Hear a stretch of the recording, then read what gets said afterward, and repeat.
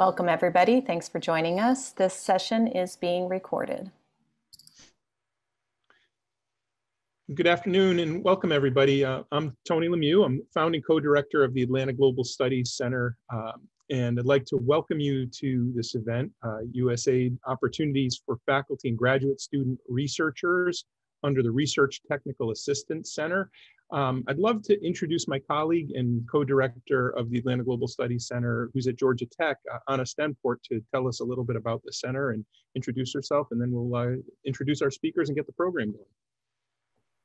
Hello, everybody. Good afternoon. Thank you, Tony. Thank you, Diana Renrap, who is DJing and monitoring and organizing behind the scenes, and also Shebnem Oskan at Georgia Tech for your work on putting together this amazing symposium program. The Atlanta Global Studies Center was founded in 2018 thanks to a U.S. Department of Education Title VI National Resource Center grant. And our mission is to bring the higher education community in the Atlanta region together, convening, collaborating, championing, communicating about the region's strengths in global education, international studies, advanced language learning, and so forth, and also to support private sector, public sector entities, nonprofits, and so forth in expanding connections that really leverage the region's global orientation and recognizing that higher education and collaborating also with K-12 is a very important component of that ecosystem. Our work is organized around advancing the United Nations Sustainable Development Goals. And we're really thrilled, Tony and I, to have USAID as part of the program, and look forward to learning more about how we can strengthen our burgeoning partnership. Thank you. Thanks, Anna. And so just a quick couple of housekeeping items. The session's recorded, so please mute your microphones unless you're speaking, and we'll have a presentation and some time for question and answer about how to participate in the network. And you can also use the chat function, so please feel free to type questions in real time or raise your hand and we can introduce our speakers. And I think we've got a great agenda today. So let me just quickly introduce. So Gabriela Alcaraz is a researcher with more than 10 years of experience conducting, supporting, and coordinating quantitative and qualitative research in diverse settings. The topics of food security, agriculture markets, market-based humanitarian food assistance, gender inequality, and poverty reduction. She has, since 2018, served as the Research and Technical Assistance Center Research Director and oversees implementation of different research-related activities. Prior to this role, she served as Senior Market and Trade Analyst for the USAID Famine Early Warning System Network. She has a doctorate in agricultural economics and social sciences, and really is all about interdisciplinarity and bringing non-researchers closer to research. So thank you for joining us today, Gabriela. Sutherland Miller III has extensive experience in international development and program design and management. He's worked with multiple donors, clients, and U.S. and foreign agencies.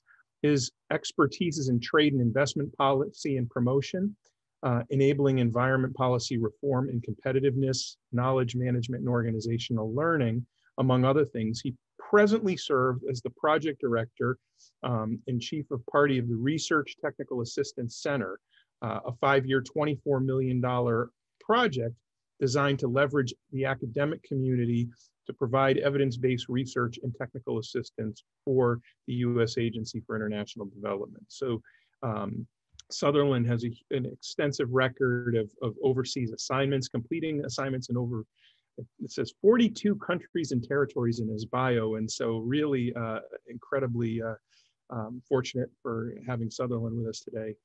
And we're welcome also to Ticora Jones. Dr. Jones is the acting director for Innovation and Technology and Research Hub and the Deputy for Research and Innovation, Technology and Research Hub of the U.S. Agency for International Development. There she manages research and development programs for the agency that build bridges between development professionals, universities, all with a multidisciplinary lens. Beginning in 2009, she was really active in diplomacy, security, and development as a fellow. And I think really, again, invaluable perspective and experience. So Dr. Jones is going to start with an introduction to the Innovation, Technology, and Research Hub, and representative of one of the ways that USAID partners with higher education and research. Dr. Jones can't stay with us for the whole session today, so she'll give some introductory remarks and have a little bit of time for question while she's still here, and then we'll move on to the remainder of the program. So with that, I'd love to turn it over to Dr. Ticora Jones. Thank you so much, Tony. Good afternoon, everyone, or good evening or good morning, depending on where you might be calling from.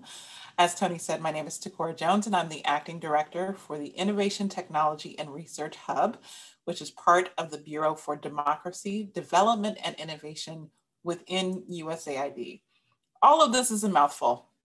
All of it is actually rather new as the reorganization from where we used to sit as the US Global Development Lab, which is something you may have heard from, into the Bureau for Democracy, Development, and Innovation took place in November of 2020.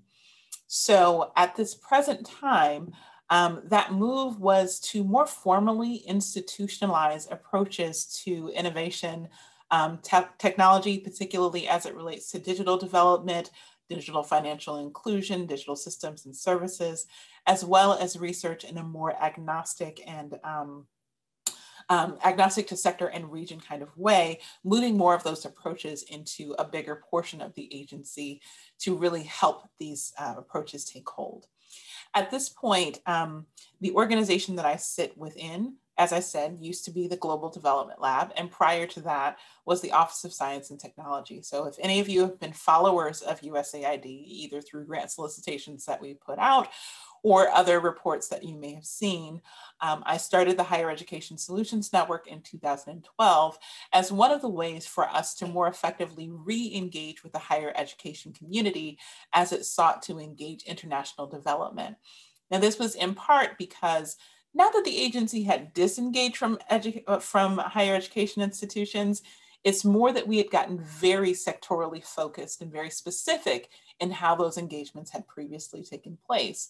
And what we sought to do was find ways to work at the intersections. So really around that time, social entrepreneurship, ways of using computing technology differently, ways of thinking differently about human-centered design and engaging those types of approaches within global development were part of what we were looking to do. In addition, because the problems of the world are so much more complex and that the multidisciplinary approaches that we take require so many different kinds of partners and so many different kinds of skill sets, we wanted to be able to access that through the work that we do. In my role as the Deputy for Research, in addition to the Research and Technical Assistance Center program that Sutherland and Gabriella are going to talk about, and thank you all so much for that, there's also the Long-Term Assisted Services for Research program, or LASER, which is housed out of Purdue University, as well as the Partnership for Enhanced Engagement in Research, or the PEER program, which is run by the National Academies of Science. And each of these opportunities is yet another space where we are engaging either researchers, research organizations, and how they participate in global development. Because what we know is that, when you think about research, you think about the products of research, and typically the things that will get you tenure if you are operating within kind of a more traditional environment are publications and patents. Well, in global development, those are not necessarily things that will get you impact.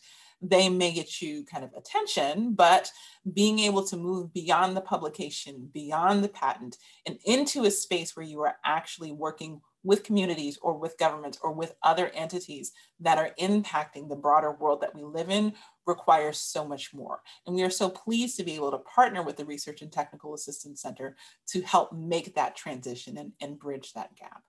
One of the examples that I'll give is of some work that we've done, of that bridging, is of some work that we've done with the University of California at Berkeley in the Development Impact Lab. They, for example, have been working on benchmarking cash interventions and cash transfers against traditional development interventions.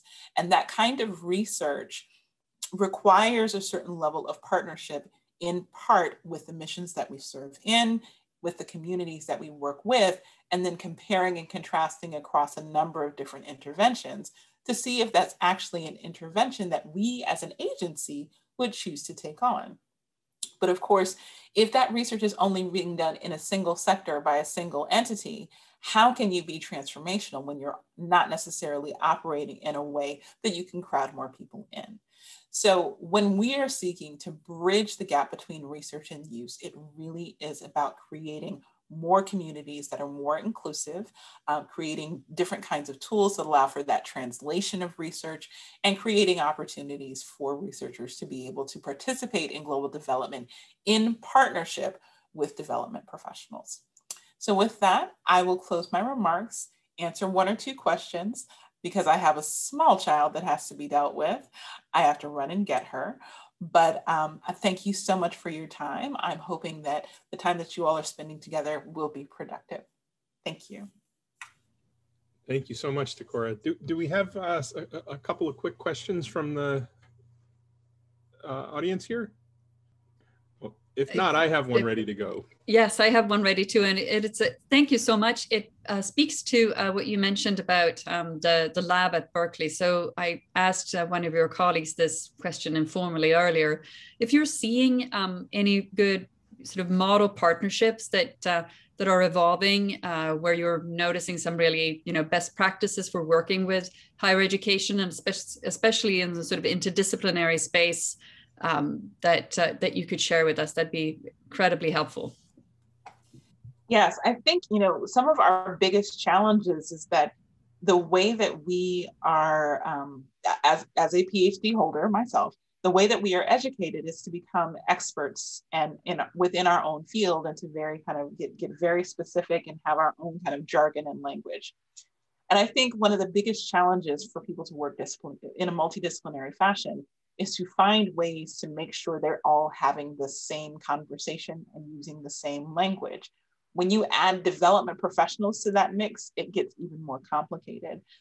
And so in terms of best practices, really making sure people are taking the time it takes to get to the space where everyone actually knows what we are dealing with, why, who are our stakeholders, how will we communicate, those process pieces, as well as kind of the language and jargon that people might use, like getting to a place where everyone actually understands what's going on. Because it's very easy for people to get excited about the research without fully appreciating what the possible implications of that research might be, how it might be received, how it might be engaged, and being able to take the time to think through the bigger picture is always of value.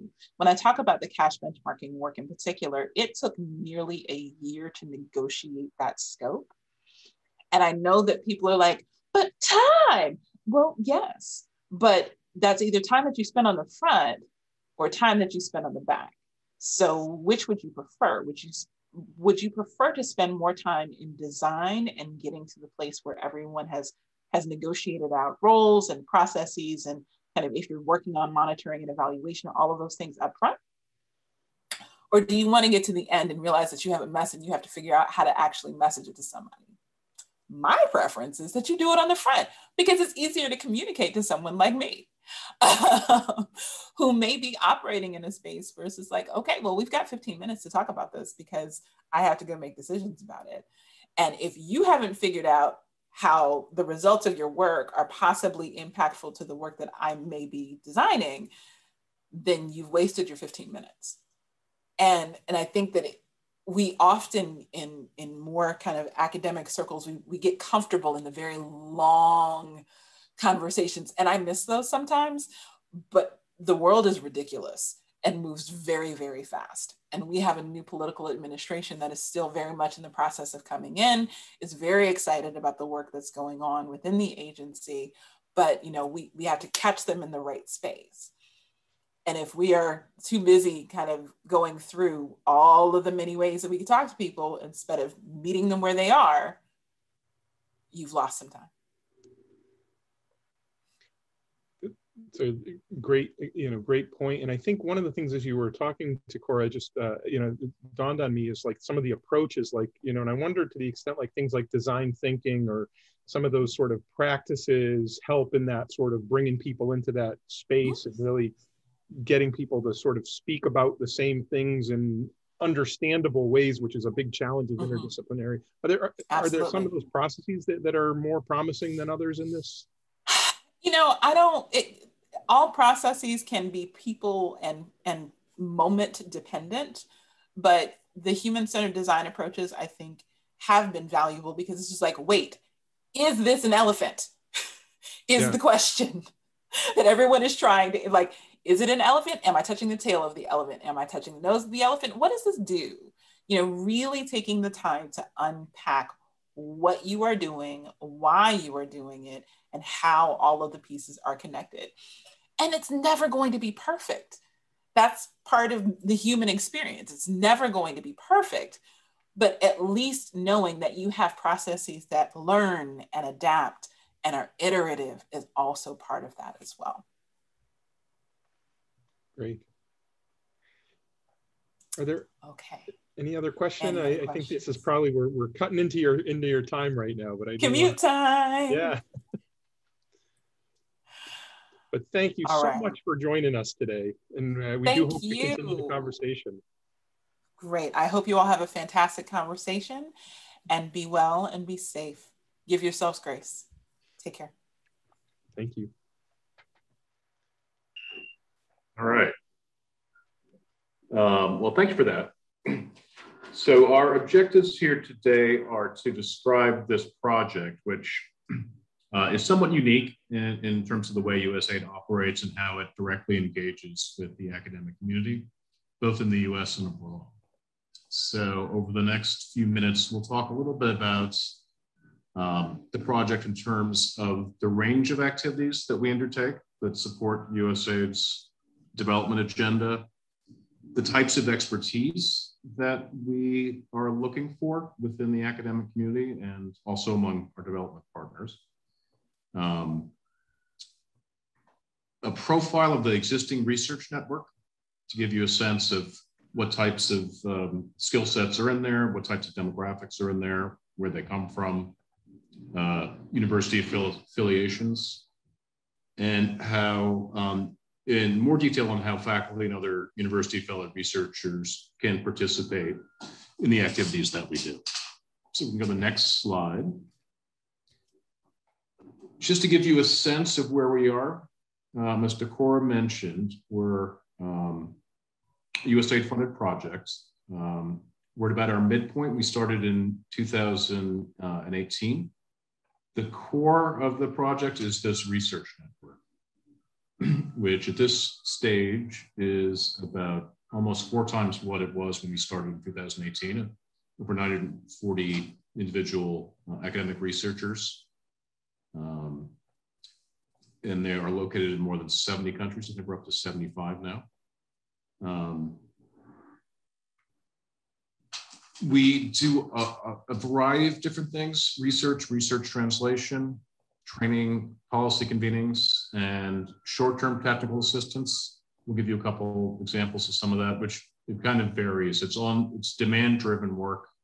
So an individual mission or a bureau or an office within USAID will ask if this mechanism can help them do a specific type of tailored technical assistance. Our activities are both in the US and abroad. Clearly, COVID has had an impact on whether we're literally abroad or engaging virtually, but we are meant to be operating both in the US and overseas. Next one. Our consortium, 16 partners. NORC at the University of Chicago is the lead partner, manager of the activity.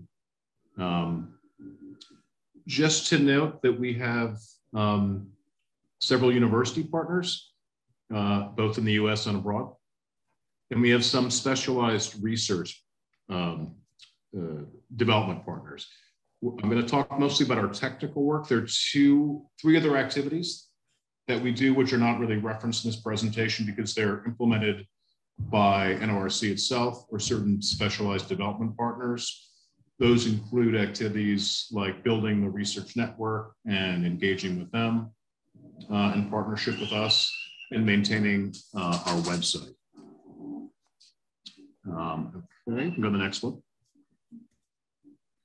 So just the basics of the project. Again, we run through 2023.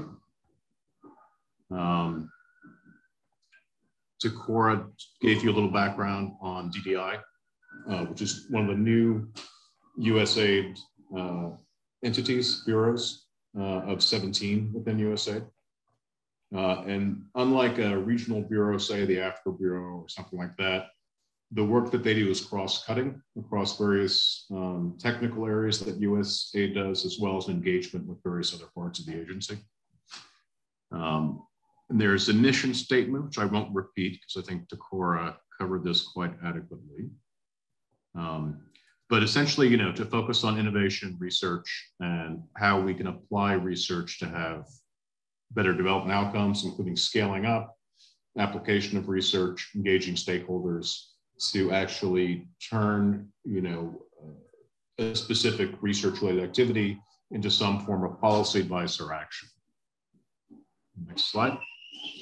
So again, we'll talk a little bit about, give you some examples of the types of things we do in terms of topics, as well as the partnerships that we form to implement these activities.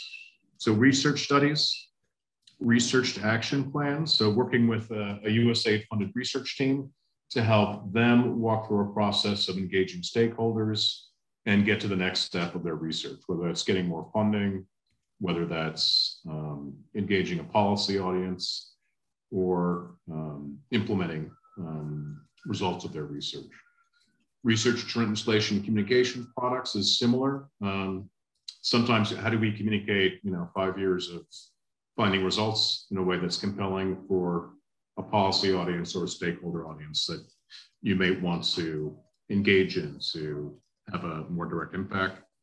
Policy convenings, again, that's also something we've done some of with the COVID situation that really has changed our ability to do some of these things a little bit. And technical trainings. And then the last bit is this on-demand technical assistance for a USAID entity that's interested in getting some support in some of these things. And we'll go through some examples of what that looks like as well. So this is just to show some of our research activities to give you a sense, again, of the technical areas we work in, the regional focus that we work in, as well as our university partners. So a political economy analysis on wildlife trafficking, we did early on with Duke University as the main implementing partner. Is focused on the Mekong Delta region. Business, small and growing business segmentation studies, so economic growth activity with one of our African partners and a mixed team of some of their partners doing research. So Makerere University is one of our partners based in Uganda.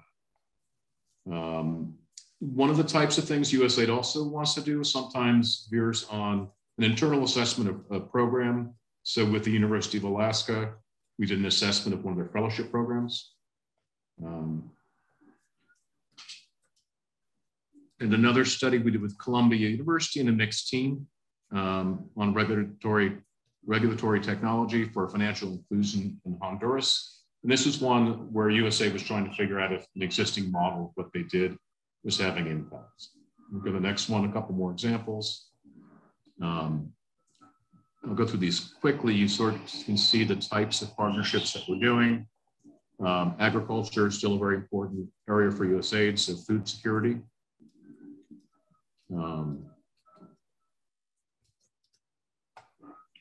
We've done a couple interesting things. University of Notre Dame is one of our fixed university partners, and they've implemented some of our studies. This was on resilience for refugee camps in Kenya. Research translation in South and Southeast Asia. Again, more economic growth things, also again with Notre Dame. We've done a couple things in Haiti on mostly food security. And then we also did another one, again, for USAID itself. How does USAID engage in historically Black universities? So that's some examples of our research, and Gabriella can expand on some of the mechanics behind these as she takes over. Next slide. Research action plans. Again, this is a mix of different sectors in different countries. So this is where we help previously funded research, USAID funded research team to look at their research and try to build on their the impact. So we did a land reform piece in the Democratic Republic of Congo, scaling up an approach toward kangaroo mother care in Indonesia,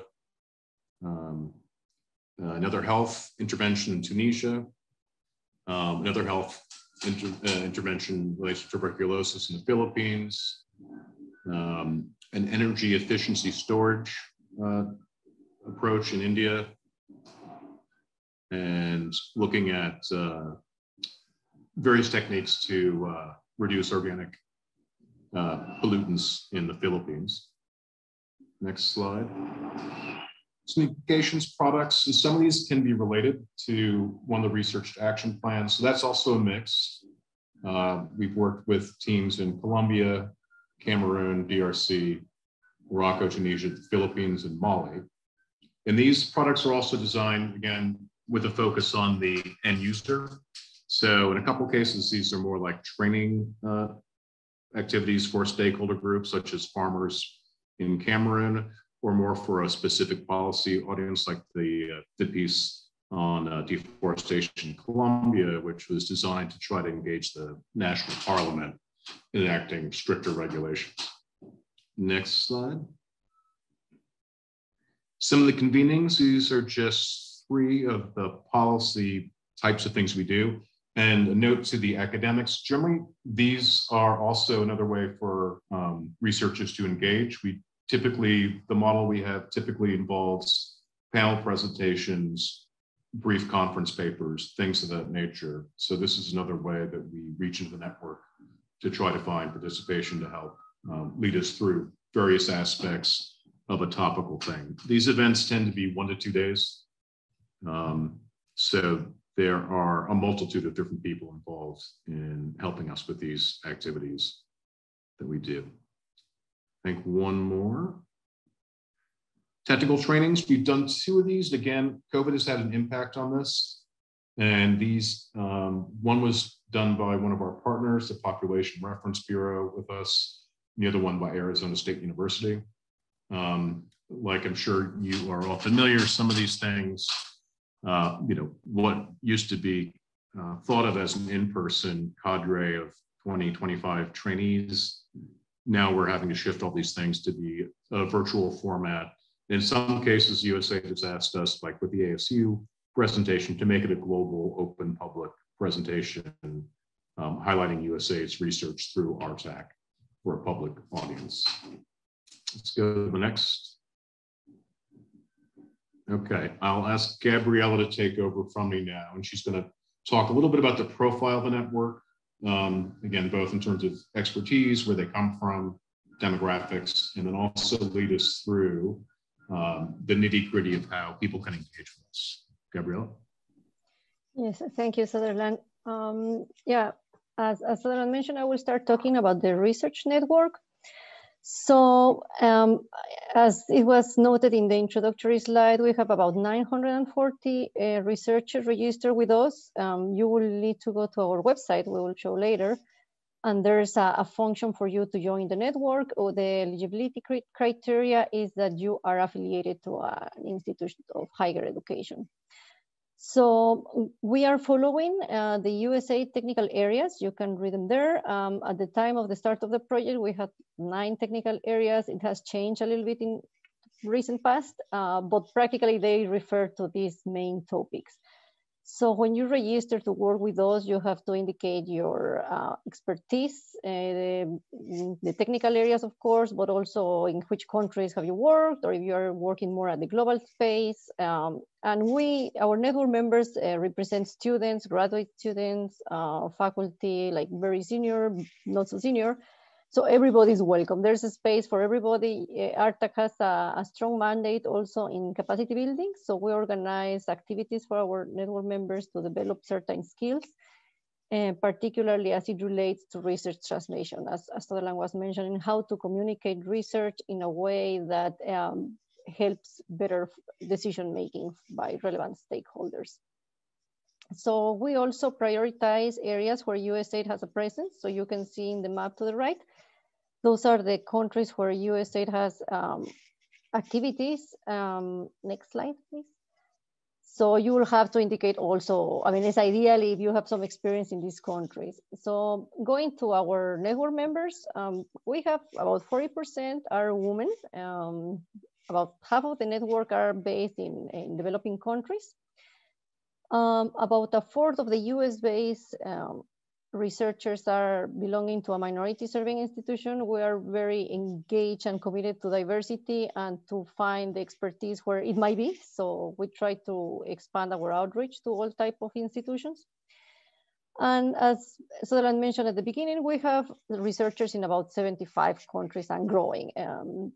So in total, we have about 430 institutions represented. So we don't have that many people in each institution, but we have a contact. So that's how the network works. Like once someone from one institution is there, it's very easy to make an outreach to different areas of expertise if we want to work in a particular country. So the network is very malleable depending on USAID needs, and we can expand it as needed based on the activities. Next one, please. So how to join our network? As I mentioned, you can visit our website, and the URL is there. And you basically have to submit an application. I talk about that. So once we receive your application, the platform is managed by our partner IIE, the Institute for International Education. They also manage, if you know a little bit about that, they also manage the applications and the Fulbright program. So they do have vast experience in managing this type of vast networks. So your application will be reviewed, and that's mainly to verify that you are registered to a university and that you completed all the information that we will need to contact you.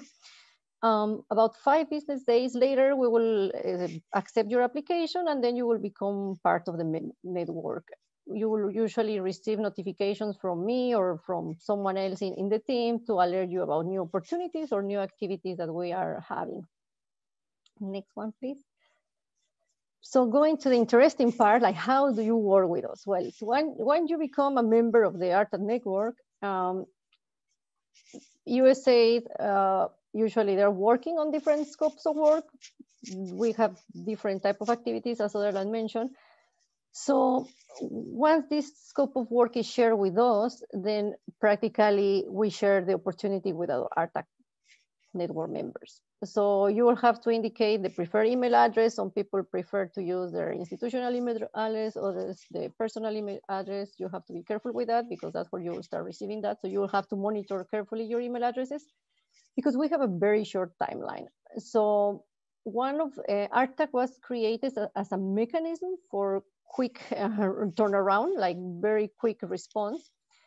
So we have, let's say we have 2 types of activities, the simple opportunities and the complex opportunities. Simple opportunities will be the type of activity which an individual can carry alone. For example, some data analysis or a literature review or some very specific technical assistance where, that you will require the combination of too many persons working together. So the time for submitting a proposal is very short. For this type of simple opportunities is 1 week. We have standard templates that they are provided when an opportunity is released, but you have to be quick in assembling something and submitting back to us. And if we're talking about a complex opportunity, this is type of activities that require teamwork. We have had teams going from 2 persons to 14 persons located in different countries. They are just complex activities. They may require field work, they may require a combination of methodologies, and as I mentioned, different geographic spaces. So those opportunities, we have a 2-week turnaround time. So once the proposals are finished, they're submitted to us, to RTAC, in this case me. And there's a review panel which assesses the proposals and organizes information to be submitted to USAID. And ultimately, is the USAID team the ones that makes a selection of which is the implementing team that seems to fit better their interests. Once the selection is done, we work to onboard the selected team or researcher, and this can vary. There's many, let's say there's many bumps in the process, because if we're working with individuals, some may be able to work as individual consultants, so the activity may start quickly. But when there's some more complex activities, we have to, of course, go through a more like institutional subcontracting, and those may take longer. And let's say the research team is just waiting until the process is completed. It may take time depending on the institution and the policies that they have, but once we go through that process, you are ready to start the activity. So the tricky part here, as I mentioned, is just how short is the turnaround time for proposals. But as I said, there's templates, there's some guidance provided for that, and of course, there's always someone ready to answer questions if you need to. Next slide, please. And linking a little bit to what Ticora was mentioning in her intervention earlier, is like, what are we looking in this type of activities? There are short turnaround time activities as well. There are, I would say, few months. We have a couple that have been longer, 1 year. We have one that is 2 years, but in the rule, they're like very short, very specific, very concrete type of activities. The whole implementation requires a high level of collaboration and engagement with the USAID team. If you are not familiar with the term of co-creation, that's what happens. You submit a proposal, but that becomes like a shared project. So the USAID team will provide feedback, will contribute to the methodology, will provide suggestions, will offer contact. So it becomes a very close interaction, which of course can be also, if you are a researcher that it's only interested in the methodology, let's say, it might be a little bit distracting, but practically that's how we ensure, and USAID, of course, and other stakeholders ensure that the research is relevant to their needs. So that's a very important process that if you aim to work with RTAC, you should be prepared to go through that, because that's what will generate impact of your activity. We also have multiple deliverables usually. There's going to be presentations, there's going to be reports, technical reports, or other type of products, as Sutherland mentioned earlier. And most often they are implemented by a team. Few of the activities that we have had so far have been implemented by individuals, but in principle, we're always working with 2 or more people. Like I would say, in average, we're working with teams of 4 or 5. And as I mentioned, the methods will be a mix of methods. As Ticora mentioned, sometimes it doesn't need to be perfect. It just needs to be right on spot. A mix of primary and secondary data. There are small and targeted studies. So very often we will not be looking to nationally representative samples and very big picture statements. We will be looking to understand a particular problem and provide a concrete solution or recommendation to it. So we rely on information on the ground. They are very often, our research projects are forward-looking, because they're going to support programming decisions, as Ticora mentioned, like, tell me something that I can use. It's very, for many researchers, this is a little bit of a different approach, because many researchers tend to look back to the theory and what the literature tells us. But I mean, this is useful, that shapes and brings the background. But from there on, practically, you need to see, okay, how do we solve the problem now with the information we have now, and how things will move into the future. So they have this forward-looking interest embedded in the research questions. And often, even if it's not very evident from the technical sectors that I mentioned at the beginning, the USAID technical sectors, they do use specialized tools. So even if you have like a background in computer science or like machine learning, artificial intelligence, heavy econometrics or statistics, forecasting, those are very welcome skills. So, and also like more in the social science space, political economy analysis, stakeholder mapping, anthropology, cultural studies are also relevant in some of our projects. So you will find space applying your skills in many of the sectors that are listed as priority sectors. So far we have done 19 activities, many with 2 or 3 sub-activities, and carried out in the US and abroad. I think following the examples that Sutherland mentioned, we have about 8 or 9 countries where we have partnered with universities from those countries in Mali, Zimbabwe, Mozambique, Kenya. We're going to start another partnership with 4 universities in Africa for an early childhood education project that we manage as well. So there's a lot of opportunities to partner for the implementation or to partner when you are planning the work. And that's one of the things that I always encourage researchers to, when they want to submit a proposal, is like the first thing is just submitting it. Because what we try to do is, even if you don't have the whole plan done at the time that you submit your proposal, we can help. Like this is a partnership, this is a consortium. We will ask our partners if they have contacts. We will ask our network members if they have contacts. So at the end of the day, it's not that you will be alone implementing, but if you have the basic technical skills that are needed, we will definitely be happy to receive your proposal. So don't be discouraged. Maybe some projects might seem a little bit too ambitious, but just talk to us. And I think if you have those skills, that could be an opportunity for you. So the key is the flexibility to quick turnaround time and just like showing yourself and sending your comments, your proposals.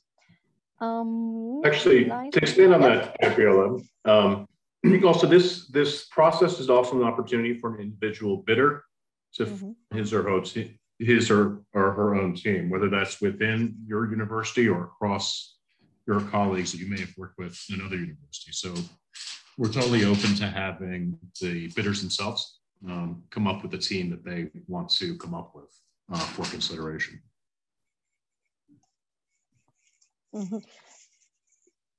Thank you, Sutherland. So I think this is our last slide. So Sutherland, you want to talk about our website?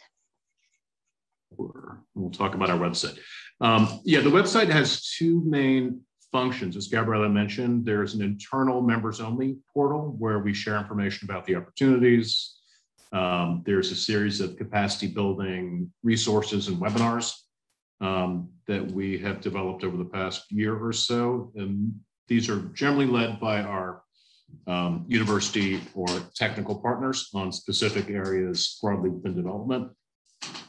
So that's sort of a way that we see as to both build capacity within the cadre of researchers we have, as well as an incentive to hear a good presentation about an interesting and topical topic, and to be able to find like-minded people within participation in those presentations. The external-facing website is largely a repository of the technical work that we do, whether those are conference papers, research studies, thematic things, blog posts, and links back to some of USAID's broader priorities. So if you want to see in more detail, this is all, again, as a publicly funded agency, USAID has an interest to make the research that it produces public. So if there's a particular topic you're interested in, you are totally able to download what we've produced, follow up with the authors, do with it what you may want to do. So at the very least, I encourage you all to take a look at the website. Certainly encourage you to register if you want to join the network and participate. But there's some interesting things on it that I think you will find that also provides a window into how does USAID think about development what does a final product look like? What are the types of, the types of things that are on there in a level of detail will give you a sense of the types of interventions USAID is interested in funding. So I think what to do now is say thank you and join us, I think, and then we can field whatever questions you may have. And I believe there's one, Gabrielle, in the chat you may want to look at.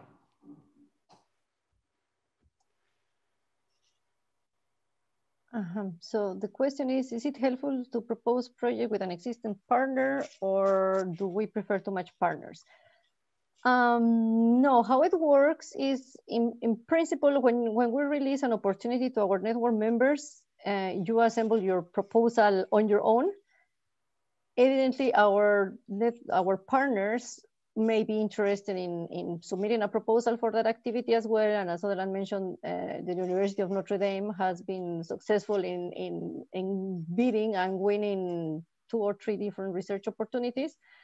So it's not necessarily that they will partner. We do facilitate the partnerships. When we release an opportunity, we ask people if they're interested and they don't have a partner, or they don't have, like, let's say they can work individually and they don't consider partnering with other people in their institution, to report that to us so we can potentially connect people from different institutions. And we have had that situation a couple of times, and we have matched these researchers with interest in an activity, and they have submitted a proposals. So this is feasible. It takes a little bit longer because depending on the time that people respond to us and express their interest with the short timelines that we have, that's a little bit of a challenge. So that's why we encourage people to be very checking their emails and being reactive to that, because time matters for proposal development. And if, for example, you submitted as an institution and we think that you may still be missing something in your team, we could suggest other people to complement your skills. Very often could be NORC staff that we can reach out easily and ask to join and support an activity. But it can be also staff from our partners. For example, we have an activity now that will focus on industrial water treatment for pharmaceutical wastewater. We don't have that expertise at NORC, so one of our partners is linking us with their specialists to support this other team that won the activity to provide technical support as well on that. So the possibilities are there. As I said, I think the key is just to show yourself and say, well, I'm interested, how can we work together? Yeah, and on that point, it's actually interesting. One of the things I find interesting about this project, and again, this is fairly innovative for USAID to have a direct focus with academics are the main implementers, technical assistants. The mechanism for us, and to some extent our sister project LASER that Ticora mentioned, is also a chance for USAID to figure out where does this expertise lie. Gabrielle mentioned in one of the slides, some of the things we've been asked to look at beyond the traditional USAID sectors. So machine learning, COVID-19 models. We also do some internal work, sort of institutional development management strategy work for USAID itself. So I encourage your business administration faculty to take a look as well, and not think that we're only doing things within the 9 sectors that we referenced, because things do fall out of that as well. But it's interesting, yeah. I think USAID appreciates the facts to figure out from the academic community to communicate to the agency itself, where do these networks of expertise and institutional pockets of expertise lie in the US and abroad.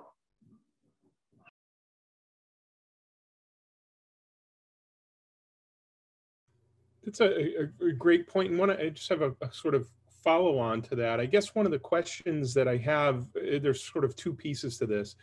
One is in terms of as a topic or as a proposal comes forth, one of the things that really seems important in all of the comments and sort of the process is involving the right stakeholders at the right time and having those sort of introductions and or having that sort of in place. So, you know, as a researcher, I think this will be true for my colleagues who are either here or who, you know, view this after.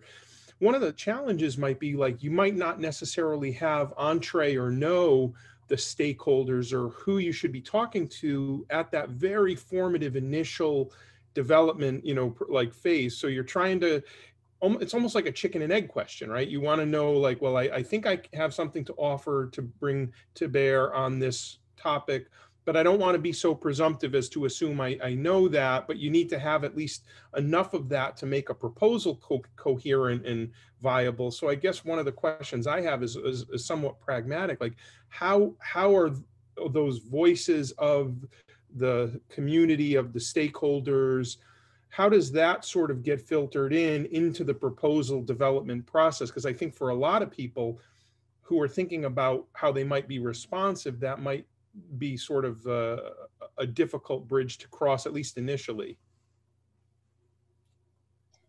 Yeah, most of the teams, the US-based teams that implemented an activity elsewhere, they did have a local partner. So they, and the local partner was not necessarily an academic institution. Often it was an academic, but they also had access to consultants or like an NGO. I mean, it differed by projects. The one about refugee resilience in Kenya, the person had a very good network of community persons in refugee camps. So that was his field team practically. So if most of the US-based institutions do have a partner or can access a partner, but as in this case, like at the end, like RTAC delivers, as I mentioned, we will look for the partner, we will look for the contact. So if we see that we receive an activity where we haven't worked and we haven't that expertise from our network, we work during the time that you are working on a proposal, we're also making contacts there. So by the time that the proposals are received, we do have some supporting materials, let's say, to offer whoever is selected to complement the efforts, because we know that, I mean, in 2 week time it's very difficult to assemble such a team and as you mentioned, reach that granularity. So we do have some work in our side to help implementers bridge that gap. And also, particularly when the activities are requested by the USAID missions, they will give you a lot of information. They will refer you to people, important partners in the field, so you will have access also to their resources. Yeah, I was going to say that last point I think is important. From USAID's side, you know, they want whatever activity that they're funding to be successful. So, you know, they will help us and help whoever is implementing it as much as they can with what information they need. And generally, as Gabrielle mentioned, it's, you know, what background research has led up to this next stage and what USAID is trying to do. And yeah, particularly where there's a mission, they have very good contacts, both, you know, foreign service officers and foreign service nationals who have a good sense of the stakeholder landscape. So in a proposal, you know, I think generally you would note that you would want this type of stakeholder engagement to guide, you know, the early stages of that, and then that's sort of a joint responsibility.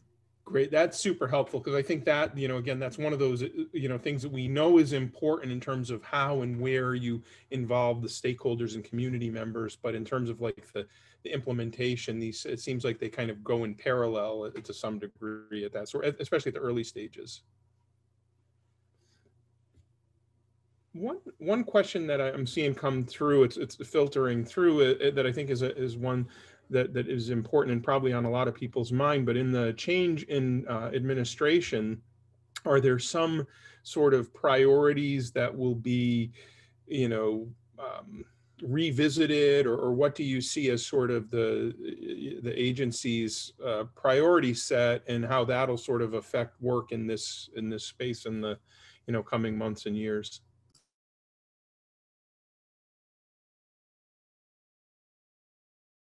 Sutherland, you're on mute. Sorry. Yeah, I think the answer is yes, but it's preliminary and unofficial. Based on the proposed administrator's background, I think you can anticipate certain areas of interest from her personal experience. But this administrator, having been ambassador to the UN, has a broad range of issues. I think you can look. I mean, if you can divine certain things if you read her public testimony from the Senate hearings, but not everything is just about her personally. It's it's my administration priorities and things like that, and how they roll things out is also part of it. So I think in the coming weeks you will be able to see more of that, and it'll be more official and more focused. But yeah, until you get somebody in place who gives the first big policy speech, it's a mix of educated guessing and outright conjecture. So, and you should have asked Ticora that. I was going to say, I guess maybe not better late than never, because but I do think that's one of the things that sort of trying to sort of finesse between reading the tea leaves and also trying to anticipate, like, as you're marshaling teams and ideas and resources and stuff to be able to be responsive, having a sense of that is helpful, and especially for people who are new to engaging, right? Because that is a tight time frame under any circumstances. And when you're working in a university system, those gears grind sometimes quite slowly in terms of how quick things even have to move through different research offices. And they're like, we want to see the thing, a month before it needs to be submitted. And then, well, look, if you have 2 weeks, you have to do a different kind of, you have to have a different speed of activity. You're moving more at the speed of business than academia. So, I think there's a cultural aspect to that as well. Yeah, and I just want to add to that. That's what I mentioned earlier also, that the contractual part may take long. We have waited for months for a contract to be negotiated and approved by all parties, but that doesn't mean that the proposal time got shorter. So it's we know that things can take long, and we have experienced that with many of our subcontractors or like partners in several of the activities, but the key is to respond. We will deal with these things depending on your institutional policies, and USAID is aware of that. And just going back a little bit to the issue of priorities, I mean, just to add a little bit to what Sutherland mentioned, at the country level, USAID does have like priority documents, like, I don't know if you know the country development strategy documents. So of course, USAID operates in a large amount of countries, and you don't know where the need for RTAC might come. But at least at the country level, they have some long-term documents that outline their strategy and the type of topics they favor. So if someone has time, let's say, to go through all the country development strategy documents, you could hint to where an activity might be needed. And there's a lot of interest. We have several of our activities relate to the humanitarian space. So also, like, what's happening in the world may give good hints for the type of things that might be needed. Another hint, again, this takes some research, but I think under this administration, you'll see USAID be much more closely aligned with State Department priorities. So the State Department under Blinken has already issued some broad policy priority statements. And USAID, as the agency that has funding to do some of these things on the ground, should be pretty well aligned with the policies that have been articulated thus far, if it makes sense in terms of the development intervention. One of the questions that we always ask about or think about in sort of bringing the opportunities for academic involvement is how and in what capacities have you seen students get involved, you know, either graduate or undergraduate students at the university level? So kind of representing the universities in this. What are the ways that that's materialized? Is it through assistantships primarily or other mechanisms? How have you seen that play out? In the activities that we have had that require, let's say, that are more complex, they play the role of research assistants, either in the field through data collection or analysis in the US. So there's and as I mentioned, many of the activities that we have they're quick, they are complex. So there's a good need of additional hands that can perform very discrete tasks with good guidance. So many of our researchers have relied on students to support some of the activities. Yeah, and again, you know, that's totally up to the bidding team. So some of the teams that have bid are sort of part of, you know, the International Institute of University X.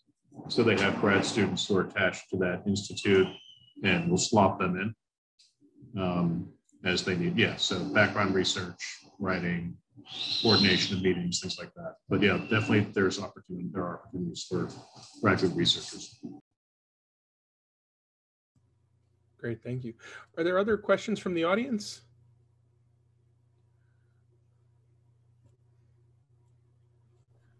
I have one that I've been thinking about as well that I wanted to plant as we wait for, you know, some others to come in. But one is, you know, just thinking about, you know, some of the more successful examples of this engagement and collaboration. Like, are there particular examples that really stand out? I mean, outside, you named some in the presentation, but in terms of like really doing things particularly well, like what makes the most successful and effective projects and teams, you know, makes them that effective, makes them that way? Are there some sort of key things, qualities, attributes, skill sets that really you see as most critical based on how well they have done?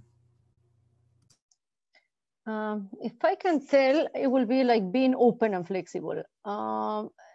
Because as the co-creation process starts and you start interacting with USAID and learning more what they value, why they need a particular piece of information and what information is key for them.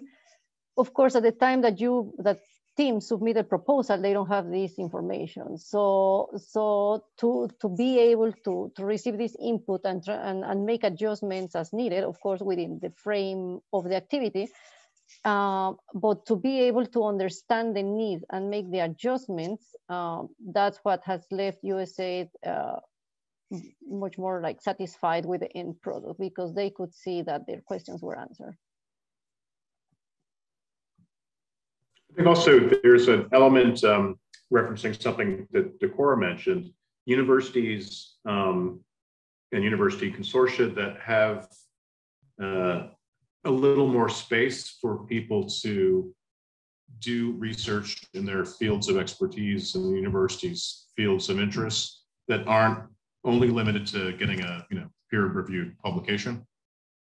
Some of our university partners, have the Global Institute of whatever, or the Institute of Innovation, and that's part of their incentive structure is let's get our faculty, not necessarily just publishing, but out in the public space to do a training, a webinar, an intervention where their field-based research is funded by somebody. From that, they can publish whatever they want, but they're getting funded by the USAID to conduct a piece of research that has a more specific policy-oriented outcome. Great, thank you. Thanks. I have a question too, and it's related to some of the things that you were saying in the presentation, and new administration coming in and so forth. So, is it possible to conjecture into the future of what kind of trends that you're seeing in terms of areas to be prioritized, particular kinds of partnerships or scopes of projects, anything that you can see by looking into the crystal ball of the future?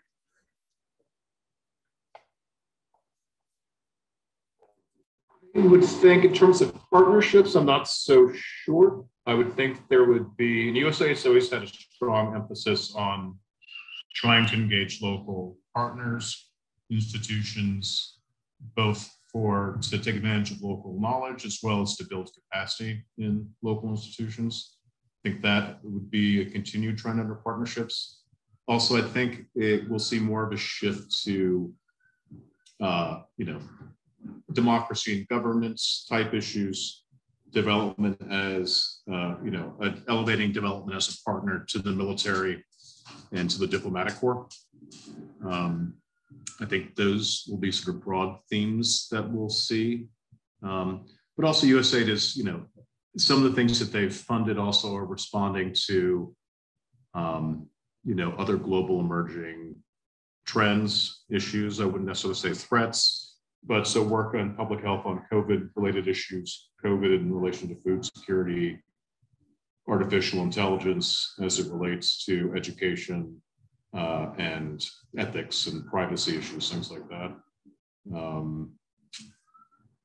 But yeah, I wish I could give you a more definitive answer, but when we talk in the fall, I think you'll know. All right, that's very helpful. Thank you. There's a question in the chat, Deborah. I think you can field that one. Yes, so it's about opportunities for international students. I would say international students have the same opportunities that any other student, as long as you are registered at your university. So let's say if you want to submit a proposal, of course, that's you need to work with depends on like if you're a postdoc or if you're just a graduate student or an undergrad, that will be a little bit harder. So definitely you will need to partner with faculty. But you have opportunities, like if you are in a department and a professor there wants to submit a proposal and call you into the team, you're welcome to join the activity. There's nothing that will prevent an international student to participate. Are there other questions that others may have? Gabriella and Sutherland, I have a question. I was wondering if you ever do info sessions or workshops where you bring university researchers to the table to sort of discuss ideas and workshop ideas and see if there's a potential for collaboration and working on a project together. I think probably not in the way you're thinking about it. We have, though, in the past, as a typical USAID project, there's an annual work planning process. So in the past couple of years, we've solicited ideas from our partners, our fixed consortium partners, on things that they think may be of interest to USAID in the form of a policy conference, a webinar for research network members, things like that, and ask them to engage more broadly in their, within their existing networks. But in terms of doing a more global, beyond the consortium outreach thing, we haven't really, we've done a few sort of outreach presentations akin to what we're doing today for various groups, but that's a little bit beyond, I think, our scope to do that. Gabriella, do you have any observations on that? And yeah, no, I will just say that it's very difficult. As we mentioned, we don't know what we're working on until we receive a scope of work. So the mechanism is designed to be very reactive to the USAID headquarters or mission needs. When COVID was just started, many people in our network were very eager to work on COVID-related issues, but USAID didn't make any request for COVID-related issues. It came, and we do have an activity, but it was way later and in a different way than what our partners were initially proposing. So, like, let's say it's a one-way road if you want to see the topics and the scopes come to us, but we don't have that space to suggest research to USAID. Well, thank you for that answer. That is very helpful. And we certainly understand that you have a quick turnaround time and you have to be very responsive. I think we should do just one last call for questions. Are there any other questions from the audience? I'm not seeing any more come in right now. So I think we've certainly covered a lot of ground, and I think really an incredibly helpful and informative and valuable session. I do think that we'll ultimately get some really good engagement, people signing up and kind of exploring opportunities and thinking more specifically about, how to put teams together and how to, sort of be more active and be involved in this space. I think for a lot of our faculty and colleagues, they've really been, doing the kind of work that could apply here and that could be relevant here. It's just a matter of thinking about how do you take that step? And this has been, invaluable in I think providing guidance there. So we will be glad to continue this conversation. Want to thank you all. Send a thanks to Ticora. I know she had to leave earlier, but Gabriella and Sutherland, I think your time with us today here in the symposium has been so appreciated. And so thank you so much for being here. Thanks for those who are able to join in real time here with us today. We really appreciate your engagement and involvement. We'll make sure the session is available on our YouTube channel, the recording of this, so that we can really share it with more of our colleagues and the researchers as part of our consortium. And again, thanks to Anna. Thank you so much, Diana, for organizing and putting this together, and Shebnam as well, our team here. Has really, I think, done a great job with this symposium. And so it's always an honor, and we we will invite you back for our November, for our fall symposium, because I think we're just really getting things going. Thank you again so much. We really appreciate it. Well, we appreciate the opportunity. Thank you. We'll stay in touch. Absolutely. All right. Take care, everybody.